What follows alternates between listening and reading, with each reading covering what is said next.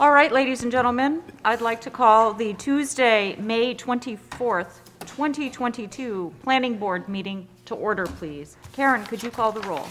Mr. Jim Callahan? Here. Mr. Kevin Donovan? Here. Mr. Dave Edmonds? Here. Ms. Carolyn Turner? Here. Mr. Mike Ventresca? Here. Chair Claudia Bogan? Here. I would just ask before the meeting begins to please silence your cell phones and note this meeting is being recorded. First on the agenda under public hearings is a continued public hearing proposed zoning amendment to amend sections 13 and 28 of the 1985 City of Woburn zoning ordinance to allow for off-site directional signage for and solar photovoltaic systems in the Technology and Business Mixed-Use Overlay District.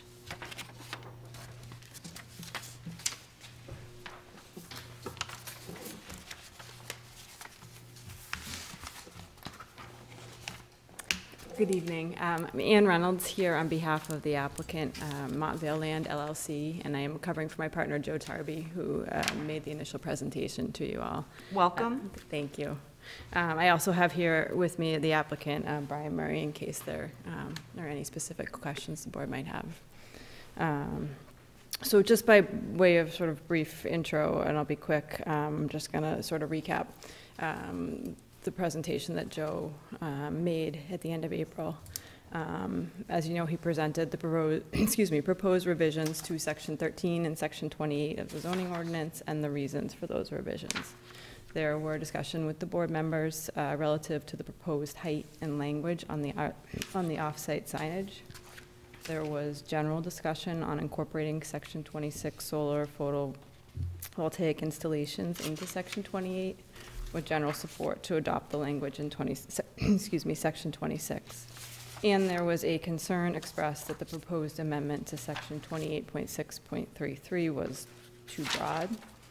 After discussion with the board, the applicant proposed that the signage be limited to one off-premises sign, that the maximum height of the sign be reduced from 30 feet to 10 feet, that the sign be limited to the listing only of up to 6 of the development projects at the Vale, and that the proposed revision by the planning board director to Section 28.6.3.3 be adopted. We have reviewed the planning board director's proposed recommendation, and we are in agreement with it.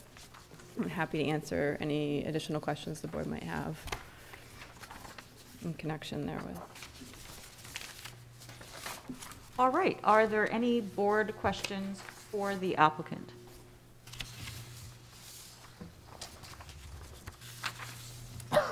All right, Jim, go right ahead. Unfortunately, I don't have my packet from the previous one, but this zoning ordinance is particular to the Vale project, correct? Yes.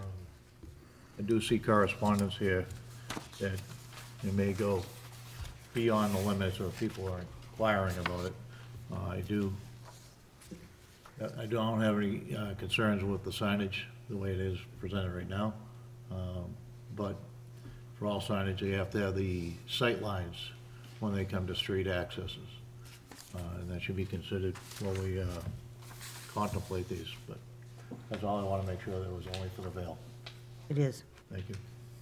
All right. Are there any other questions, either for the applicant or general comments?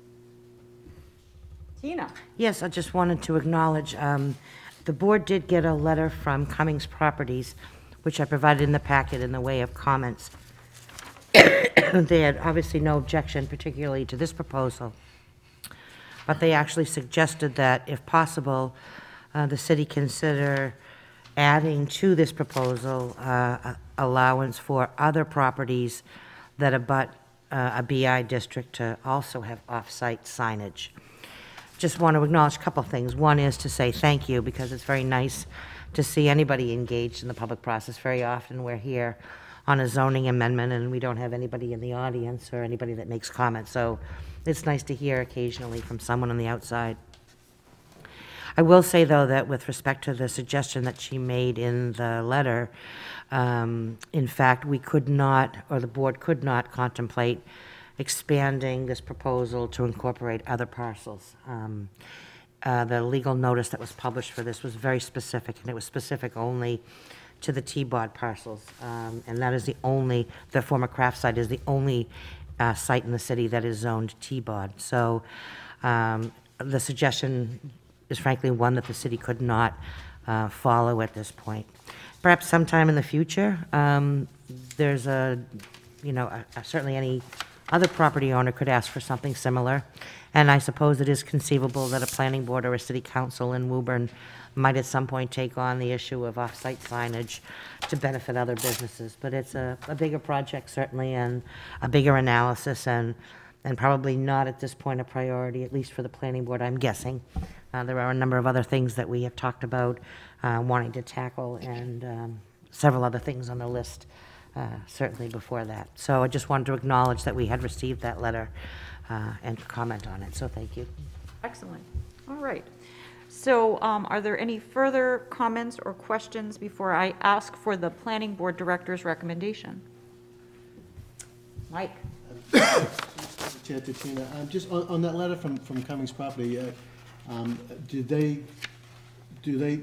should we provide a public response, or how are we going to handle that?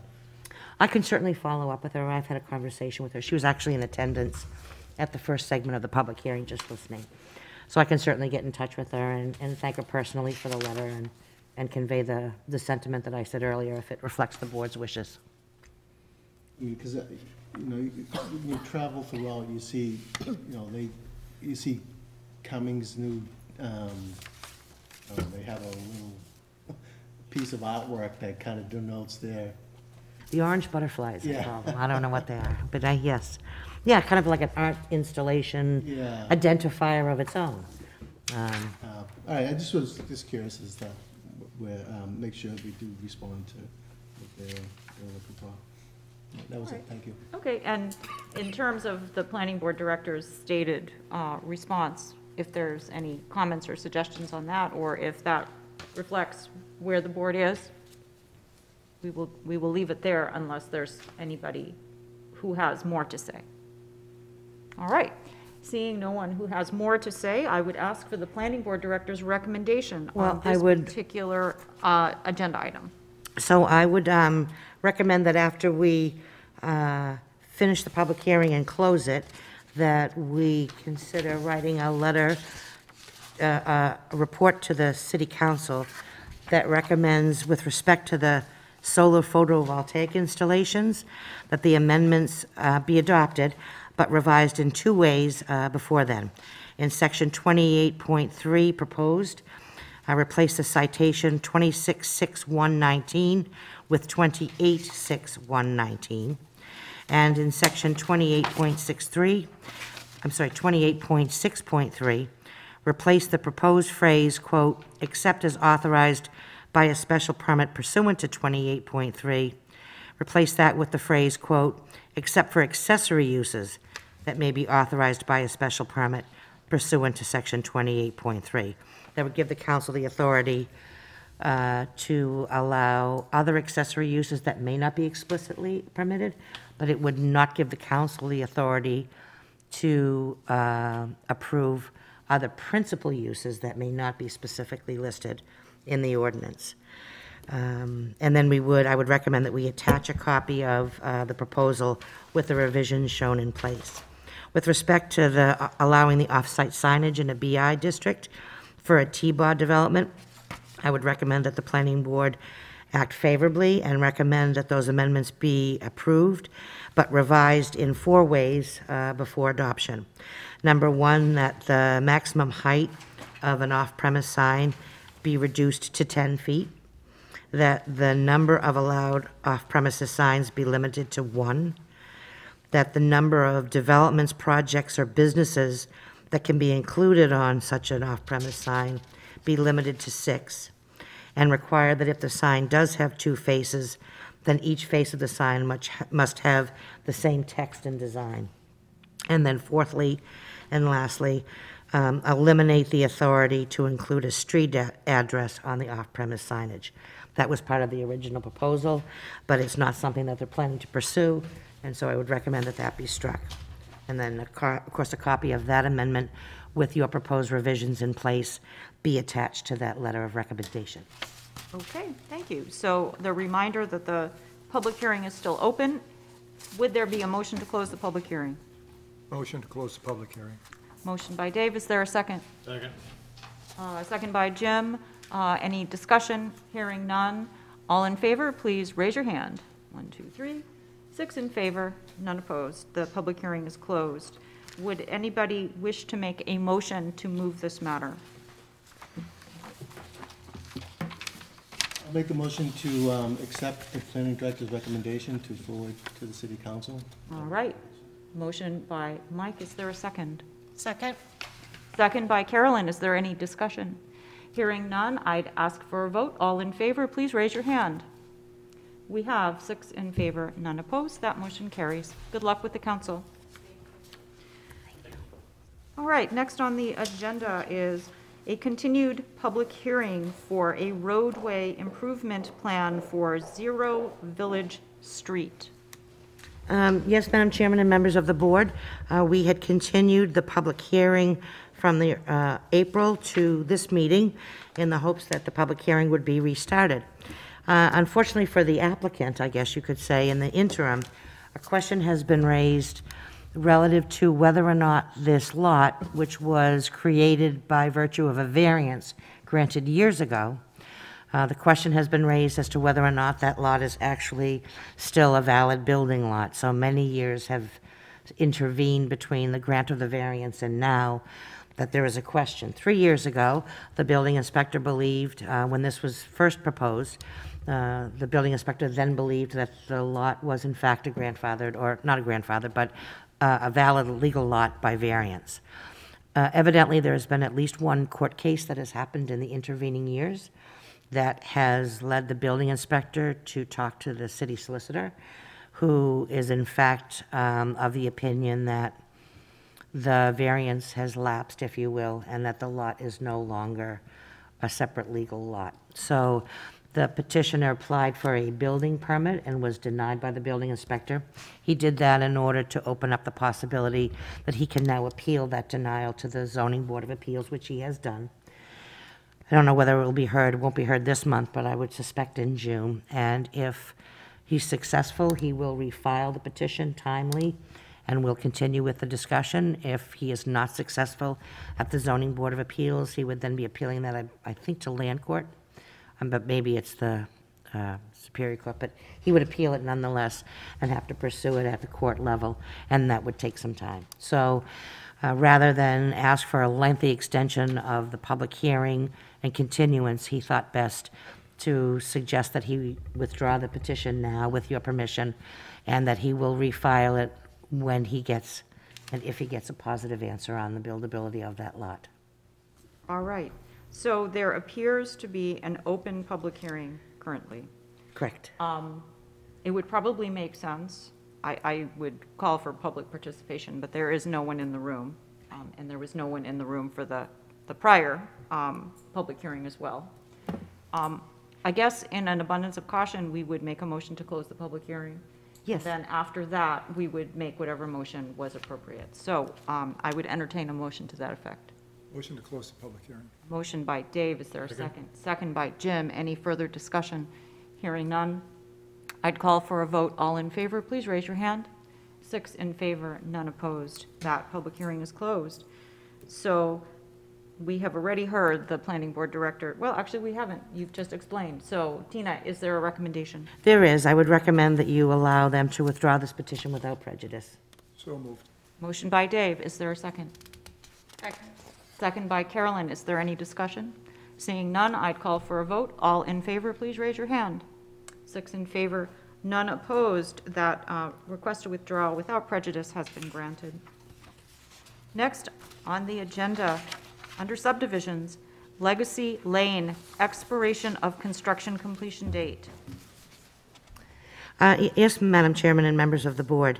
The completion date for this subdivision expired earlier this month, and there was actually hope that we may be able to wrap it up and take a vote to release all remaining bond monies at this meeting, but there unfortunately is still a little bit of hanging business. The good news is that progress, in fact, has been made.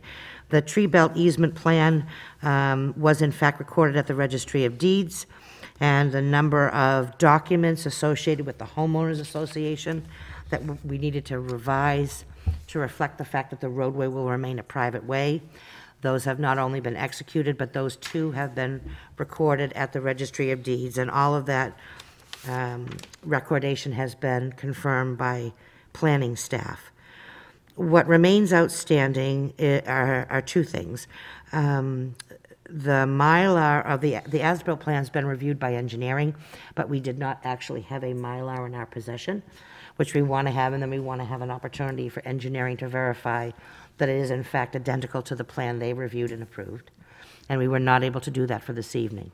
The other piece of business is that there was work that needed to be done within the Middle Street right-of-way. They had dug some trenches and done some work, and DPW, and we had conditioned approval, the board had conditioned approval on a successful repair of any work in Middle Street. That work has been done.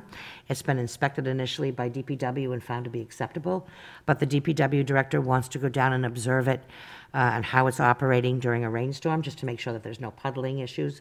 So we're hopeful that, actually my recommendation to you is to simply, we'll lay this matter on the table with your permission, and hopefully be able to put it on the agenda for June 14th. They did deliver a Mylar plan to us today, but it was not able to be reviewed by engineering. So I think that by your next meeting on June 14th, both of those items will be handled, and I'm hopeful that we'll be able to recommend to you that you release the remaining bond monies. All right, so are you suggesting that a formal vote is not required to table the matter? I am. All right, so we will just see perhaps Russo Drive, if appropriate, on our next agenda. All right, next under subdivisions, Allen R. Garish Way, expiration of construction completion date. Yes, so in this subdivision, there's only one item that remains outstanding, and that is that there was the approved plan showed a new street light at the end of the cul-de-sac, and somehow that was missed during construction, but of course, our crack engineering department noticed it when they brought in the as-built plan. So we've had a number of discussions with the developer, and you might recall that a couple of members at the end of last year went to the site and made a judgment that the existing street lighting on Pearl was insufficient to adequately light the road. So there was going to need to be additional lighting added. The suggestion was made and is being pursued to perhaps add a second light fixture to an existing street pole that is on Pearl Street that could be directed toward the subdivision and perhaps provide adequate lighting. The developer has been pursuing that since we talked about it. He has had a conversation with Eversource, and he is waiting for a call back. They know what he wants, and they know where he would like it, and he is waiting a call back from them. The good news is that he's also taking a separate track in identifying if, by some chance, Eversource says they will not allow him to put a second fixture on that pole. He has already done research with the help of DPW to find a vendor for a street light and a fixture. So he's pursuing that avenue in case the answer from Eversource turns out to be less than positive. So he has recently filed today a request to extend his completion date to September 30th of 2022, figuring if it's Eversource that does the work, he'll need at least probably till then to get them out, and if not, he'll need to order that lighting, get the thing installed himself. So he's asking for an extension of the completion date to September 30, 2022, and planning staff supports that that request. Okay. It's as an appropriate 4-month length of time to get either or. Yes. Okay. All right. Does anyone have any questions or comments? Dave? Through the chair to Tina, I just realized I'm in a butter, so I'll just abstain. That would be good. That would probably be best. Okay. All righty. Any other questions or comments? Would anyone like to make a motion in light of the planning board director's recommendation and report? I'll make a recommendation that we grant the extension submitted by the planning director. And that is to September 30th, 2022? Yes. All right, motion by Mike. Is there a second? Second. Second by Jim. Is there any further discussion? Seeing none, I'd ask for a roll call vote. Vote, please raise your hand if you vote in favor. 1, 2, 3, 4, 5 in favor and 1 abstention, so that motion carries. So let's end on a high note. Russo Drive, expiration of construction completion date. I'm sorry, what? Russo Estates. Yeah, she just said that. Yeah. Let's end on a high note. Let's end on a positive note. So calling Russo Drive, expiration of construction completion date with all hopes that it is the last time. Yeah, and it is. So the best news of this evening is that we, in fact, are going to be able to close out the Russo Drive subdivision. We have received written certification from the engineering firm of Dresser, Williams, and Way that indicates that the subdivision was constructed in substantial conformance with the approved definitive subdivision plan. With receipt of that document, that was the last outstanding item. They had previously submitted as-built plans that were found to be acceptable. So, going to recommend that the board vote to release the remaining funds that are in the tripartite agreement for this subdivision, and we can cross this one off our list. The current amount in the tripartite is $111,958.25, plus any accrued, I guess there is no accrued interest, $111,958.25. All right. If there's any further discussion or comments, seeing none, I would entertain a motion. Make the motion that we accept the planning director's recommendation to release the surety of $111,958.25. Excellent. Mike, that is the motion, and is there a second? Second. Second by Carolyn. Any further discussion? I am calling for a vote. If you are in favor, please raise your hand. 6 in favor, none opposed. Russo Estates, Done. done. Cross this one Russo off the Drive, list. done. So Cross how long off have the we been list. following this? Well, I've been here since 2014. I was approved before that. June 2014. That's what, 9 years? I don't think it's the longest one, but it feels long. Feels long. Yeah, all right. So, we ended on a high note, and at this point, we have a planning board director update. Can you top that? Sure, I certainly can. Just wanted to follow up and let the board members know, somebody had asked about the sidewalk that was related to Carlson Way on Wyman Street. There was a section that had been undone, and in a couple of previous staff reports a number of years ago, I had reported that as unfinished work of the developer. As it turned out, when I reviewed the plans closely, after someone raised the issue last month, I found that in fact the approved subdivision plan did not require that he install a new concrete sidewalk all the way to the end of the existing one that was on Wyman. There was in fact a gap, and it was subsequently filled with bituminous concrete because there was obviously an unfinished portion of sidewalk that a lot of people use to get to and from school. So just want to let folks know that that was not a developer obligation, but it in fact has been since completed. Next meeting of the board is scheduled for June 14th. There will be a number of items on the agenda. In addition to a couple of things on the subdivision that we continue this evening, there'll also be a public hearing on a zoning amendment that would allow retail marijuana use as a special permit in the IP2 zoning district only.